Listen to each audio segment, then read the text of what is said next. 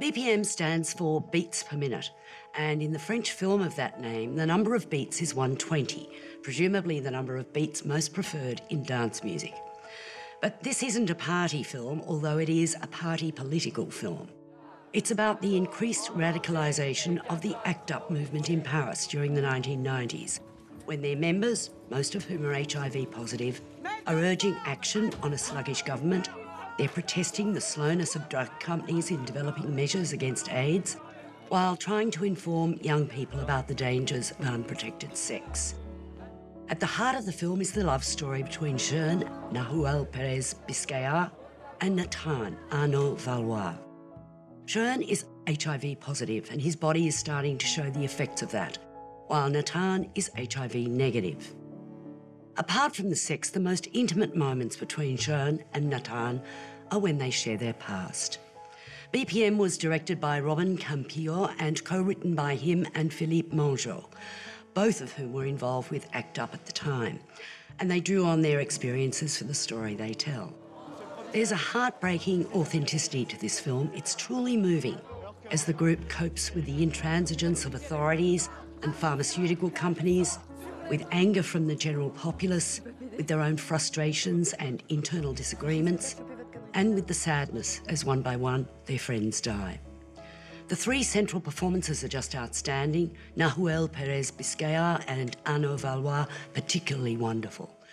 The film won the grand prize of the jury in Cannes last year and swept the pool at the French Césars, winning Best Film amongst 6 others.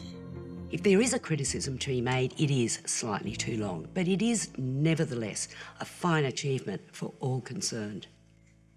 It's an extraordinary film, yeah. And on so many levels. It's like a really intense, visceral cinema verite documentary on the one hand, and on the other hand, it's like a social melodrama. And it's constructed in such an unorthodox way.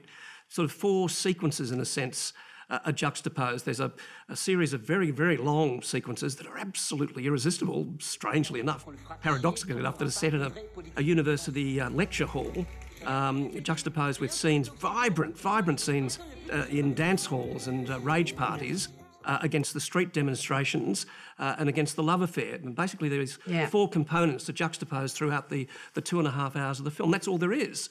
And it's just, you just keep wondering how a director can actually follow this structure, but he does it in the most extraordinary, irresistible kind of way. This is just incredible filmmaking. Do you know, it's sort of like, it's what cinema is about. Cinema ought to be about seeking some sort of truth. And at the heart of this film, you feel that there is real truth, that these people went through it, they're representing it the way they saw it. But as you say, they brought all their skills to the forefront to construct it so fabulously. It is incredible. I thought it was really moving, and extremely well done. And I would give this 4.5 stars. Well, I'm giving it 5. It's one of the most extraordinary films I've ever seen, I must say. I was absolutely and totally gripped by this for every single second of it. Pourtant nos amis meurent.